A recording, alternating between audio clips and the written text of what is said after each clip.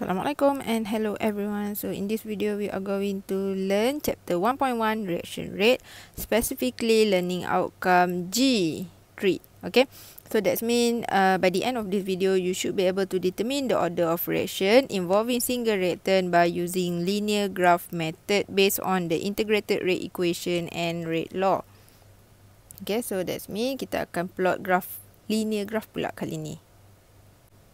Okay, so linear graph method tips based on the integrated rate equation and rate law. Okay, so that's mean kita nak plot linear graph, kita kena tengok integrated rate equation ataupun rate law punya equation lah. Okay, right, so dekat sini saya ulang balik tips yang saya dah bagi dekat video half-life. Okay, kalau kamu jumpa soalan, for example the question asks you to prove that this reaction is a second order reaction by using graph. Okay, so dia tak cakap by using graph apa.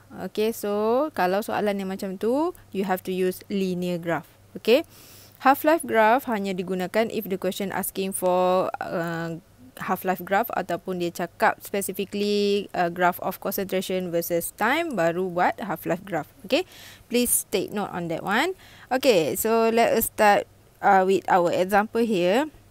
Okay, so over here dia bagi data time, okay, concentration of C4H6, and over here dia dah tolong calculate dekat kamu 1 over C4H6 adalah these values here. Okay, and then dia kata the data in the table above were obtained from dimerization of 1,3-butadiene at 600 Kelvin.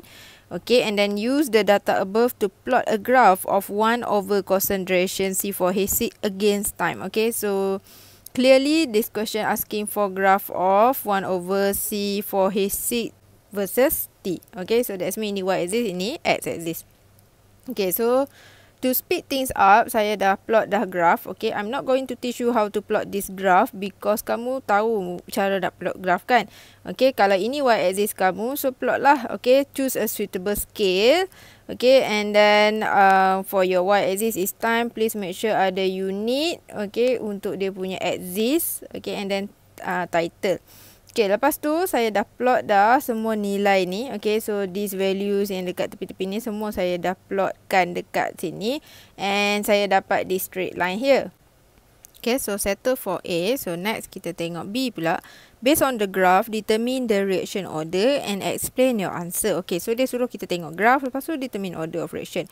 Okay, so bila saya tengok this graph, saya tengok dekat sini lah. Okay, so bila formula dia 1 over something, itu adalah formula untuk integrated rate equation yang second order. Sebab kalau kamu refer balik kepada formula integrated, kalau ln dia first order, kalau second order dia ada 1 over something. So saya agak-agak this graph will be second order lah. Okay, and then saya pun fikirkan lah, saya sesuaikan dengan integrated rate equation. Okay, so kita boleh tengok lah, kalau ini jadi y-axis kita, so ini adalah kita punya x-axis kita adalah T, so kita punya intercept adalah 1 over A0. Okay, so gradient kita, M kita adalah nilai K yang positif, so graph kita akan naik atas. So betul lah. Okay, so saya jawab sini, this is second order reaction. This is because the plot of 1 over C4H6 versus time produce a straight line. And this is agreed, okay, with the integrated rate equation of the second order reaction. Okay, so kini graph yang kita dapat straight line ni sama macam yang dalam second order punya integrated rate equation. Okay, so itu sahaja untuk B1. Okay, for B2 pula, the value of the rate constant K disuruh kita carilah. Okay, so dekat sini dia suruh kita cari from the graph. Okay, so kita dah tahu dah daripada tadi. Okay, so ini Y equals to MX plus C. Okay, so kita tahulah kita punya M kita, gradient kita adalah nilai K. So maksudnya kalau nak cari K from the graph, you have to determine the gradient from the graph. Okay, so cari gradient, then you will get K.